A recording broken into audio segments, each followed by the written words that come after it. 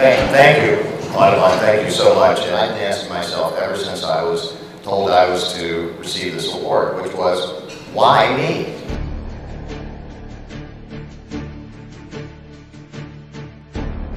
I reached for the Holy Book for answers. Now, as a Southerner, you have to realize when I say the Holy Book, of course, I mean Gone with the Wind. Gone with the Wind, the most racist and the most slave uplifting book or literature that has ever been written or made in our history. Lewis really single-handedly decided to stand up and save that beach on behalf of the Bahamian public. That was indeed a grassroots movement.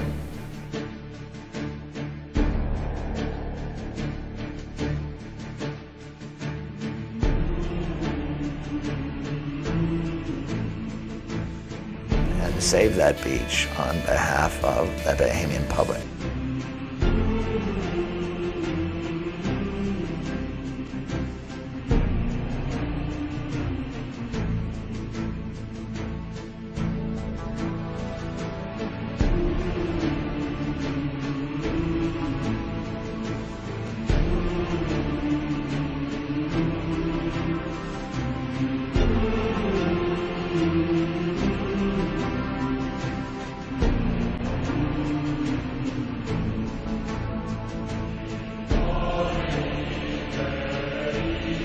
It was going to be a high-intensity development that would shut off the beach from the thousands, tens of thousands of people, of native Bahamians who use that beach.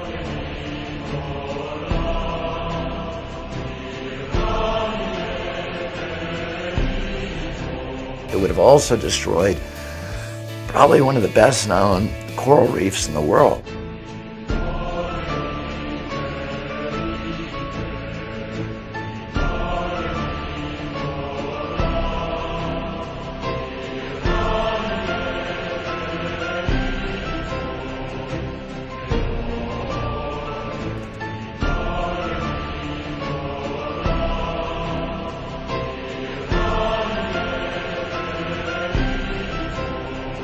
Protected forever on behalf of the people of the Bahamas, but also the birds and the wildlife.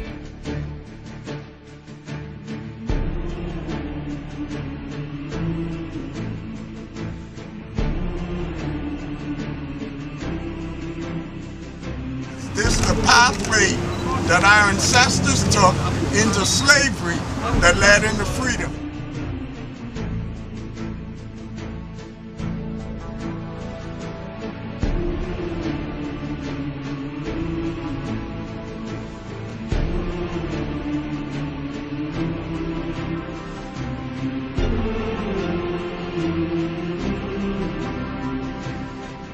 So this is sacred soil, no question about that.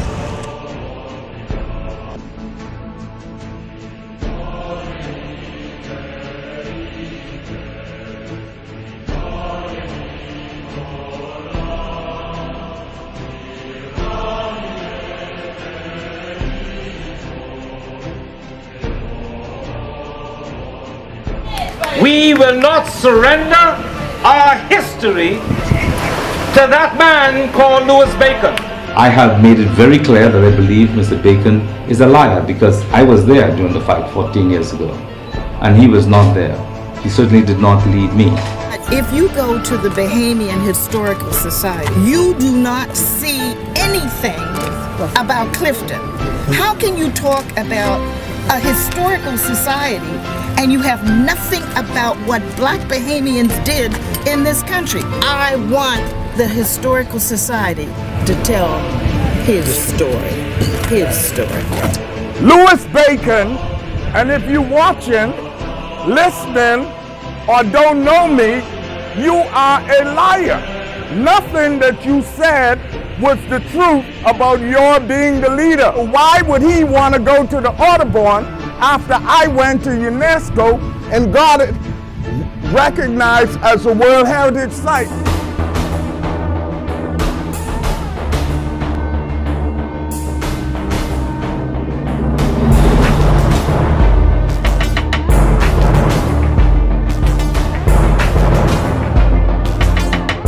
Lewis recently acquired Orton Plantation in his native North Carolina. Built by his forebear, Roger Moore, in 1725. So he spoke to his ancestry. We're speaking to ours. Louis Bacon, you are a liar. Mr. Bacon is a liar. When I say the Holy Book, of course, I mean Gone with the Wind. And you certainly will be gone with the wind.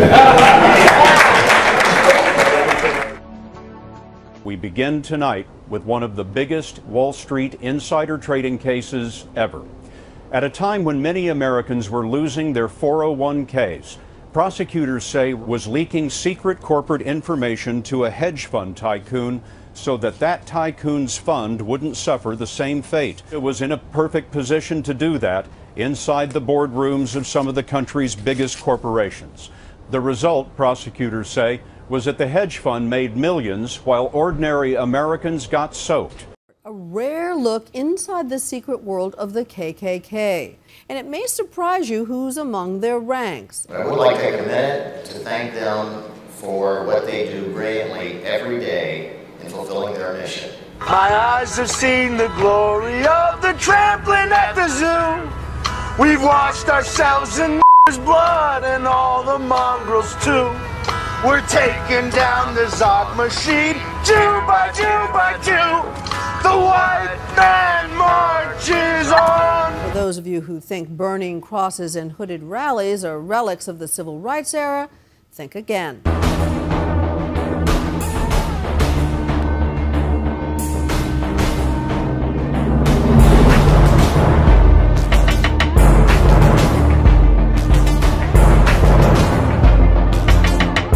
Lewis recently acquired Orton Plantation in his native North Carolina. Built by his forebear, Roger Moore, in 1725. I reached for the Holy Book for answers.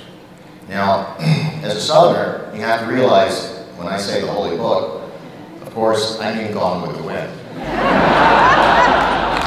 Gone with the Wind, the most racist and the most slave uplifting book or literature that has ever been written or made in our history. To get to the heart of it, we headed south to meet the Grand Dragon.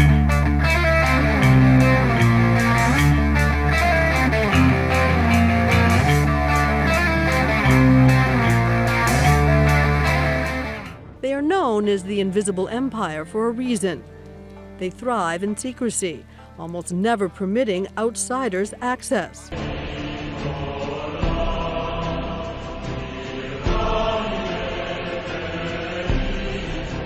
It's impossible not to think of what once happened here.